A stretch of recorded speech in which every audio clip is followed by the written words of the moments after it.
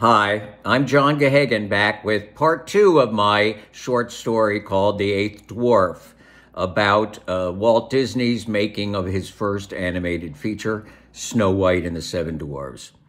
Now, as you'll recall from part 1, we were introduced to two major characters. One was Sleazy, known as the Eighth Dwarf, and the other was Snow White, who was a German Jewish immigrant escaping Nazi treachery and recently moved to the United States. And we left last part of our story with Snow White confessing that she was seeing an older man who was abusive to her, and Sleazy resolving to take her place at her meeting with him at an upcoming bar and try to right the wrong. So here we go with part 2 of The Eighth Dwarf. Sleazy wanted to be sure Snow White's boyfriend was at the Mocambo before he arrived, so he showed up 20 minutes late. It was still early, not 5:30, and the bright California sun flooded the parking lot. Inside, however, the nightclub was so dark, Sleazy's eyes needed a moment to adjust. Looking around, he saw the place was deserted save for a white-jacketed bartender polishing glasses and a shadowy figure at a table in the back. Sleazy approached the table doing his best bantam strut. The man was sitting quietly, his head down, doodling on a napkin. A Chesterfield cigarette lay in the ashtray beside him. When Sleazy arrived, he was eye level with the table. "Expecting someone?" he said with an edge in his voice. The man looked up and in his best avuncular manner said, "Why, yes, Sleazy, but I see I'm getting the consolation prize." It was Walt Disney, with a smile so practiced you couldn't tell what he was thinking behind it. "Mr. Disney, what are you doing here?" "I think you know," said Walt with a sparkle in his eye. "Snowy not coming?" To his credit, Sleazy quickly regained his footing. "Look, Mr. Disney, I'm here to tell you that Snowy doesn't want to see you anymore." Disney's face remained impassive. "Sit down, Sleazy. There's a few things we need to talk about." Sleazy took his hat off, plopped it on the table, and climbed up onto the banquet, an ocean of whiteness separating the two men. "Snow White isn't here, Sleazy, because I told her not to come. You see, she does what I say because she wants to be in pictures." Disney paused a moment, put his pen down, and picked up a cigarette for a long, leisurely drag. "Do you want to be in pictures, Sleazy?" Walt Disney was the picture of certitude. His hair, smelling faintly of pomade, was slicked back on his head. His mustache finely trimmed, and the light gray nailhead suit he wore custom-made for his 5-foot, 10-inch figure. Trying to maintain his equanimity, Sleazy looked Disney in the eye. "I don't see what that has to do with anything, Mr. Disney." "Oh, it has everything to do with it, Sleazy. Let me explain. I intend to make motion pictures. With any luck, they'll be artistically significant and commercially successful. But in order to do that, I need everyone to play their part. You see, a film is a complex machine. If one part fails, it can bring the machine to a stop. All parts are replaceable, of course, but some require a little more trouble fixing than others. That's why I need people like you and Snow White to do exactly what I tell them. If I wish to be romantically involved with Snow White, even though I'm a happily married man," and here his smile implied we were both men of the world and understood these things, "I need to know I can rely on Snowy's discretion. And if you want to work in this town, I need to know I can trust you to keep your mouth shut." "Can I trust you, Sleazy?" "That depends, Mr. Disney." "Wrong answer." Disney crushed out his cigarette with more than a hint of irritation. After a moment, he thought better, though, and began again. You're missing the big picture, Sleazy. Snow White is going to put us in a whole new business. There's not going to be any compromises on this production.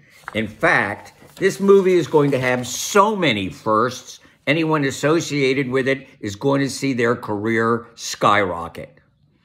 Oh, this town is full of dreamers, Mr. Disney. What makes you any different? Snow White isn't just a cartoon, Sleazy. It's the world's first full-length animated feature. Nobody's ever made one before. Big deal, said Sleazy, shrugging. And it's going to be in color, Sleazy. Every picture until now has been black and white. Imagine what it will be like to see a movie in color for the first time.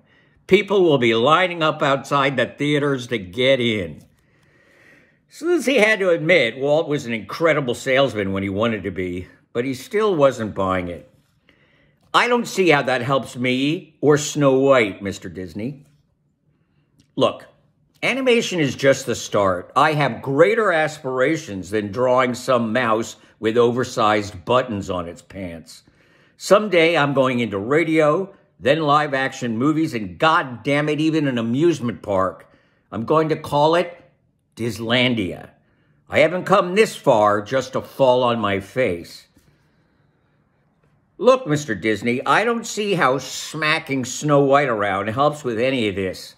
She's a good kid, just misguided, and you shouldn't be the one misguiding her. After all, you've got a reputation to protect. Which is exactly why I need to know whether I can count on you, Sleazy. From where I sit, Mr. Disney, you're not in a position to make threats. Walt shook his head, folded his cocktail napkin in half, and slipped it into his jacket pocket. Ah, Sleazy, you fail to comprehend. All right, I'll spell it out for you. And here Walt's voice took on a hint of menace. If you agree to keep silent and not interfere in my personal matters, then you can have a career in this town. Then Walt's mood brightened. After this picture, we're shooting Pinocchio. You can have the lead if you play your cards right. How'd you like to have your name above the title? Even then, everyone knew Walt's was the only name that went above the title. That's when Sleazy knew the man didn't mean a word he said. And if I don't? Well, it would be a shame to see your career cut short. Is that a joke, Disney? No, Sleazy.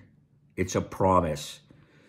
I don't care how you get your kicks, Mr. Disney. Just leave Snow White out of it, or there's going to be trouble. Oh, there's going to be trouble, Sleazy. Just not the kind you think. And with that, Walt stood up from the table and exited the nightclub, whistling a happy tune. Sleazy went to Snow White after that. She wasn't hard to find. She lived in a ground floor sublet 2 blocks off Sunset. When he arrived, the door was partially open. He poked his head in, only to find her spread across a Murphy bed, eyes closed, mumbling in German. Since the room was a sublet, none of the furniture belonged to Snow White, which explains why it was so worn and dirty. Sleazy looked around for an open bottle, but found a needle on the night table instead. Snow White was chasing the dragon. Even semi-comatose, Snow White looked lovely. She wore a pale blue satin robe, which she'd gotten from a George Harrell publicity shoot. It was the only nice thing she owned. Sleazy climbed up on the bed beside her, straddled her waist, and slapped her cheek several times, his manner more loving than irritated. Once he'd roused her, he grabbed her by the shoulders and began to shake her. Are you crazy? Why didn't you tell me you were stooping Disney? Oh, I'm sorry, she said, stifling a yawn. I was afraid if I told you, you wouldn't help. Then, closing her eyes, she slumped back onto the bed. Do you have any idea what you've gotten us into? He won't fire us, Snow White said. He needs us for his picture.